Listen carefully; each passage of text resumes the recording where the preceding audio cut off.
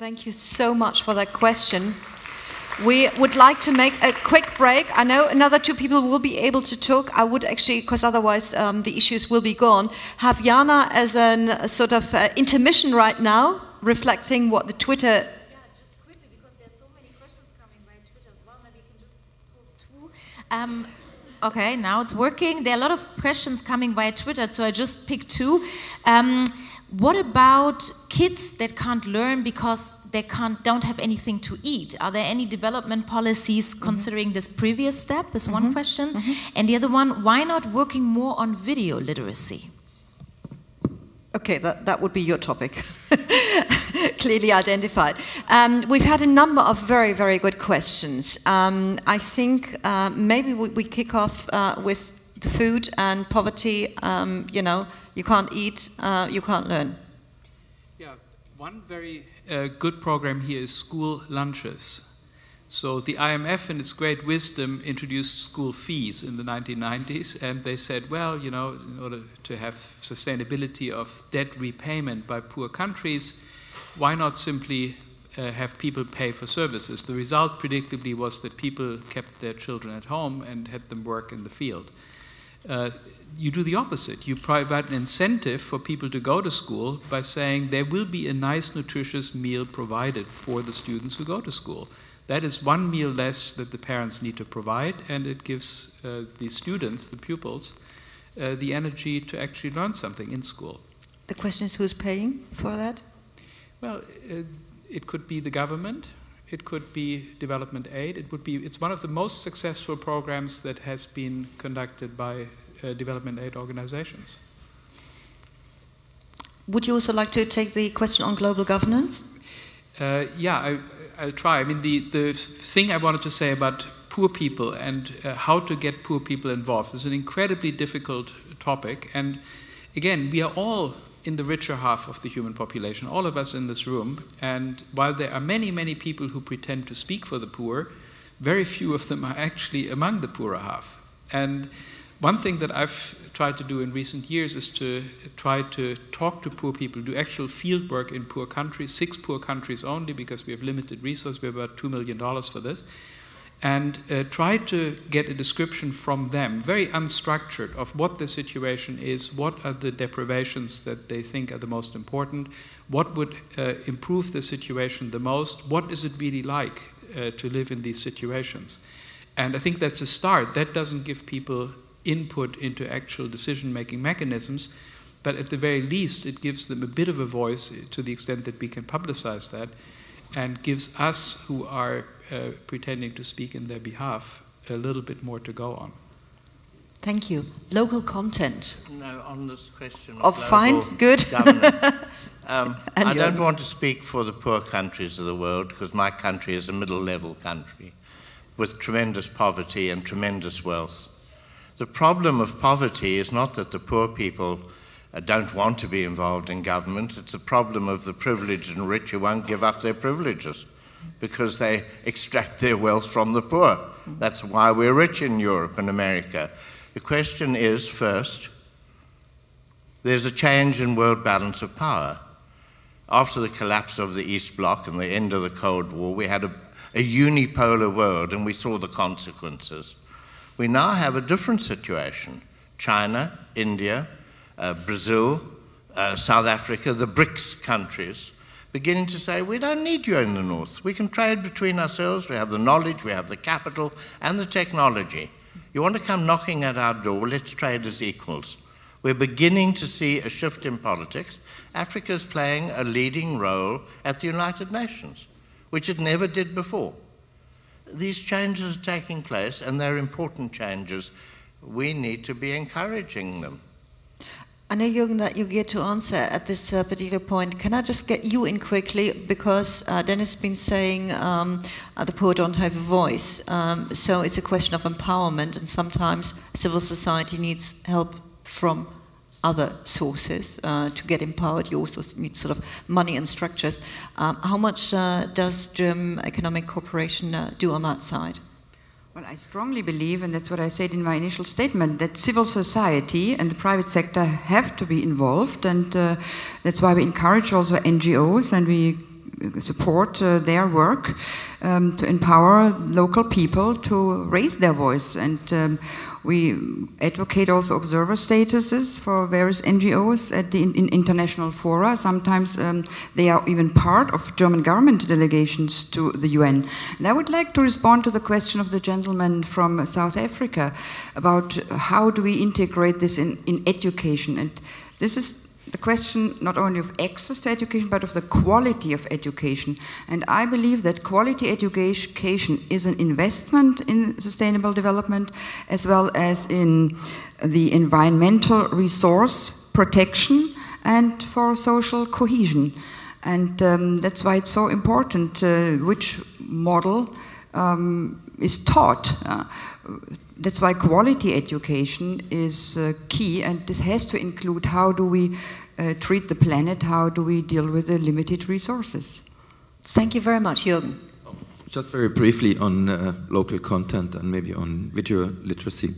For local content, really, governments need to be responsible. They need to take care of. Even in Germany, we have the government having a retail price maintenance, having a lower VAT. Yeah, even here we need support to produce produce local content, and we are 100 million people speaking German. Imagine of a smaller country in Africa. So it really needs the government to support this. On video literacy, I don't care which kind of literacy, as long as the content reaches the reader or the viewer or whatever. So it doesn't matter really whether it's video or whether it's audio or whether it's paper or whatever. I go a little bit deeper on video literacy. So we all think this, we are becoming more and more visual. For example, we don't know how to describe a scent anymore. More and more visual, but we are not proficient in visual literacy. All of us speaks a little bit of a dialect because not all of us are video producers and editors and don't understand the rule behind producing a good piece of audiovisual material. So unfortunately, there is a big need in training of young generation in visual literacy, because it could be a subliminal message embedded in that piece of video that I understand because I used to be a TV producer, but if you're not, you don't. And you think that just because you take your little video on your camera, you understand some of these dynamics. There is a science behind it, there is psychology, there is sociology, there are a lot of studies and technology behind it. So I am an advocate for visual literacy in terms of empowering people to understand where are the tricks behind it. And I stole this idea from Dean Daly, who is the dean of the School of Film at UCLA, and she's very adamant about this, and she teaches it.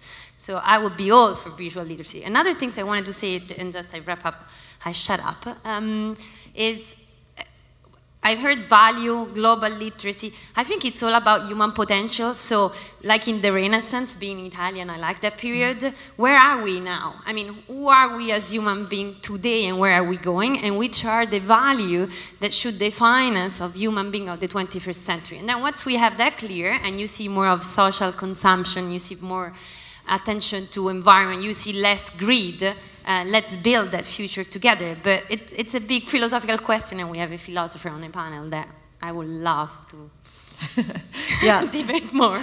To hear more.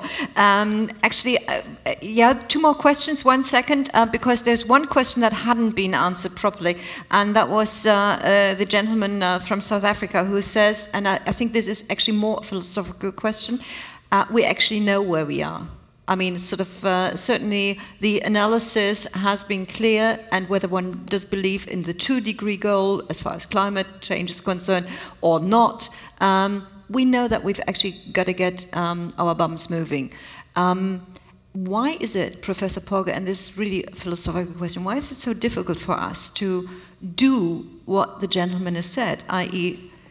think again about the Western model, know that it doesn't work for everybody on this planet, and therefore sort of come to a common agreement and say, well, let's do it in a different way, because then we ensure our survival.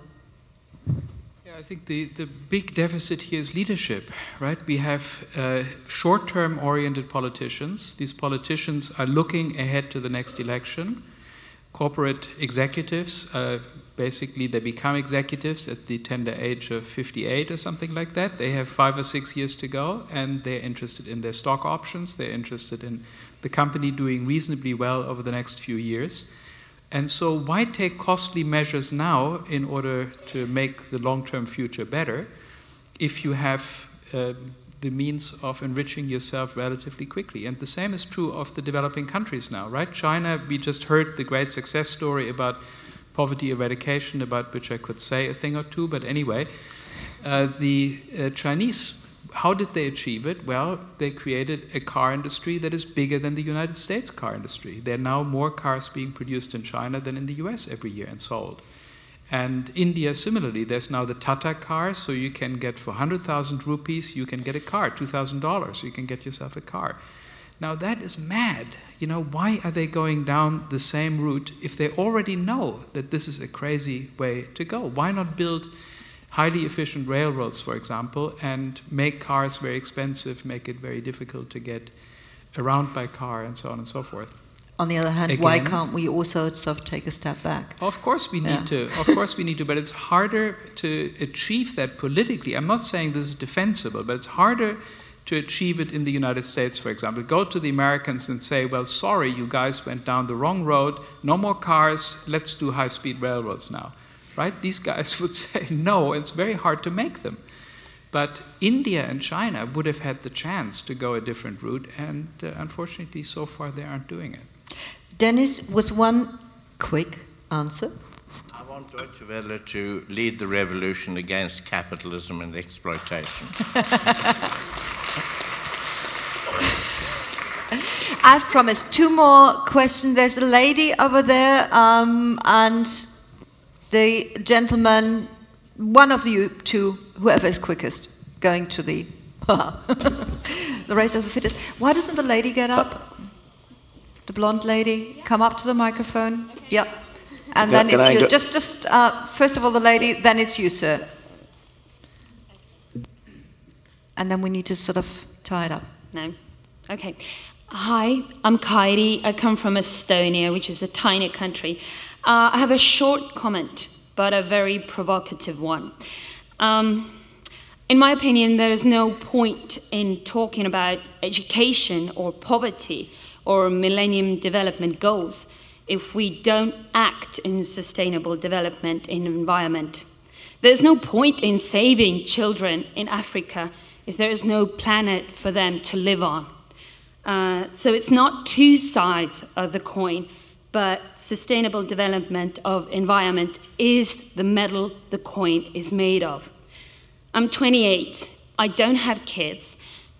In the future, I might, maybe, hopefully have kids. But it freaks me out to think that my kids will grow up in a world that has wars over water and food, not over oil like we have today. Thanks. Thank you very much. And if the gentleman could also be quick in his remark. Yes. My question or statement is to Ms. Frau Usler. I just want some clarification because you are with the Ministry of Development Cooperation in Germany, as I understand it. But the minister, Mr. Helmut Nebel, is on record saying he does not believe in development cooperation. So is there a credibility gap here, or has that position changed? Or can you clarify in your official capacity if this is true? Because we are in Germany now, and great topic, great entertainment, great food, intellectual stimulation, nice boat trip. But if the German minister says he doesn't believe in bringing us here to talk about these tough issues, then we have a problem. I think that should be answered straight away, and then we could reflect on the young lady's remark. Thank you, sir, for giving me the opportunity to clarify a misunderstanding, and I cannot believe that this minister said it. The minister is the Minister for Economic Cooperation and Development, and I think he stresses very strongly that it is not about development aid, it's about enabling our partner countries to have an economic development in order to grow out of poverty and to support the private sector, to support civil society on an equal footing. And that's why, for instance, we try to encourage German companies, particularly in Africa, to come and, for instance, with best practices to support local small and medium-sized companies in bringing them up. Or we have microfinance and other innovative financial instruments. It's a new concept of development aid. It's development cooperation. No, it is, and it's the name of the ministry. It's the ministry, since 50 years, by the way, the Ministry for Economic Cooperation and Development, because we believe that economic development is key to development. Economic cooperation, economic investments, small businesses are key to development of every country. With my Latin American Development Bank hat, they are shareholders and huge donor contributor, and I have to say among the different government, they're actually very integrated and systemic in the approach they give financing for development. And it's sustainable development, a lot of forestry work, for example, a lot of economic growth. And if you look at the trade between Brazil and Germany, Germany is the first partner, and Brazil is doing very well, so there is something working there. As it comes to money, Germany had, for the last 3 consecutive years, Minister Niebel fought for increased budgets. So we never ever had such a lot of money for our economic cooperation with our partners. For further clarification, a talk between the two of you just after this, because I'm getting... No, Dennis, I haven't forgotten you. Don't worry. Who could forget you? We are sort of under something that is called time pressure, because you all want to go into the other workshops. So I have promised my panel the last word on this podium, and we're going to kick off with Dennis. Last word, what's going to, apart from what you want to say now, in 5 years' time, which tummy ache don't you have? Wait a minute, say again. In 5 years' time, which tummy ache don't you have anymore? I would like to say that we have trade and not aid.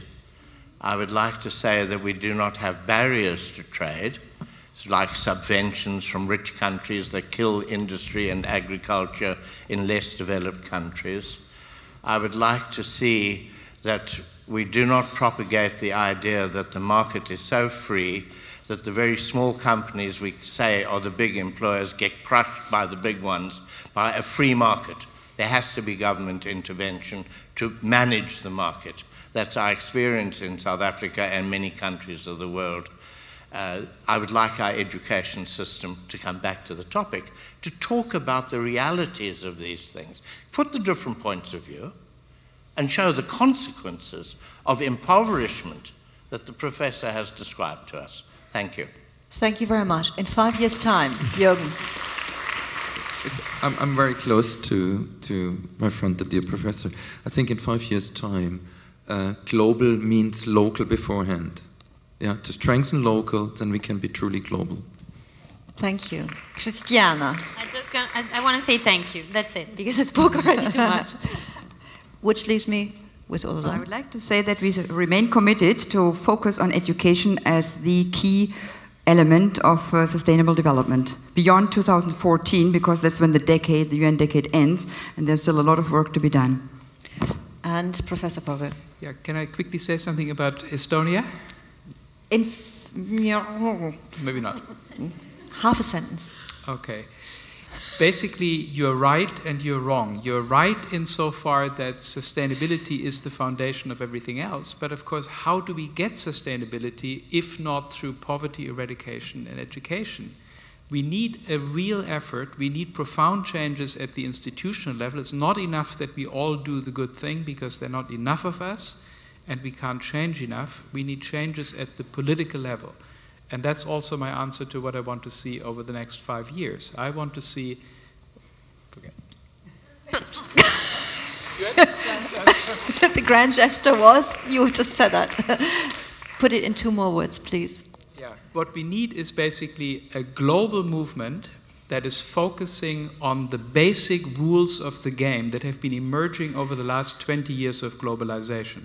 We now have a supranational order that is much more influential, much more powerful than it ever was before, that dominates and trumps national institutional arrangements. The space that governments have domestically to get things solved is very much diminished. And we need a global movement that pressures politicians to change that supranational order in the interests of future generations and the present poor. Thank you very much. And this grand gesture was really to say thank you to all my panelists. Before you rush away, let me just quickly repeat what the wonderful lady was saying. The metal is the two terms, education and sustainable development, are the metal of the coin. So I'll leave you with that notion. And Jana, sorry, no more time, because otherwise I think I'm not going to be wanted anymore. We see each other here after your next panel session, after your next workshops, for the closing ceremony. I invite you to come back here into the plenary session. And thank you very much. If you want to listen more to Professor Pogge, there is actually a tag on the Deutsche Welle homepage that you can find, because Professor Pogge has been doing one of those TED lectures, which are short, snappy, and unfortunately, Christiana, very boring because it's one person talking to a camera. So, have a great day.